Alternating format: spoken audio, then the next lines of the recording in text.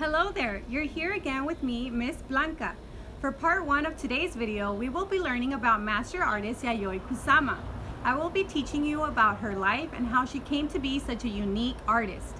I will also be teaching you about some of the elements, techniques, and principles of art that she uses to make beautiful art pieces. So if you're ready, let's begin. Master Yayoi Kusama was born on March 22, 1929 in Matsumoto, Japan.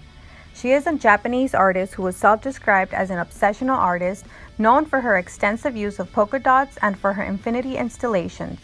She employed painting, sculpture, performance art, and installations in a variety of styles, including pop art and minimalism. By her own account, Kusama began painting as a child. At about the time, she began experiencing hallucinations that often involved fields of dots. Those hallucinations and the theme of dots would continue to inform her art throughout her career. Family conflict and the desire to become an artist drove her to move in 1957 to the United States, where she settled in New York City. Her early work in New York City included what she called infinity net paintings. Her paintings from that period anticipated the emerging minimalist movement, but her work soon transitioned to pop art and performance art. She became a central figure in the New York avant-garde, and her work was exhibited alongside that such artists of Donald Judd, Claes Oldenburg, and Andy Warhol. Obsessive repetition continued to be a theme in Kusama's sculpture and installation art, which she began to exhibit in the early 1960s. Mirrors gave her the opportunity to create infinite planes in her installations, and she would continue to use them in later pieces. Kusama moved back to Japan in 1973. From 1977, by her own choice, she lived in a mental hospital. She continued to produce art during that period and also wrote surreal poetry and fiction.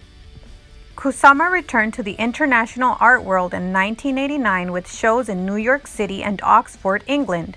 In 1993, she represented Japan at the Venice Biennale with work that included Mirror Room Pumpkin, an installation in which she filled a mirror room with pumpkin sculptures covered in her signature dots. Between 1998 and 1999, a major retrospective of her work was shown at the Los Angeles County Museum of Art, the Museum of Modern Art in New York City, the Walker Art Center in Minneapolis, Minnesota, and Tokyo's Museum of Contemporary Art. In 2006, she received the Japan Art Association's Premium Imperial Prize for painting.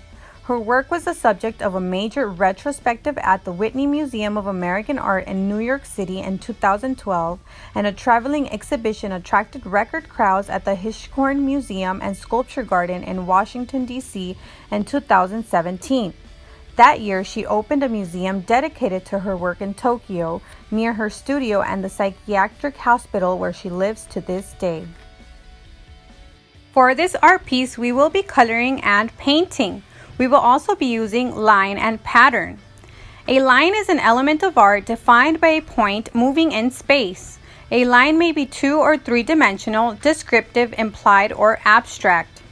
A pattern is a principle of design that indicates movement created by the careful placement of repeated elements in a work of art to cause a visual tempo or beat.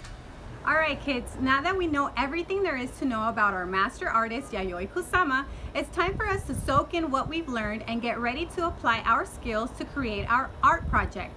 So stay tuned for part 2 of this video to get creative and have fun.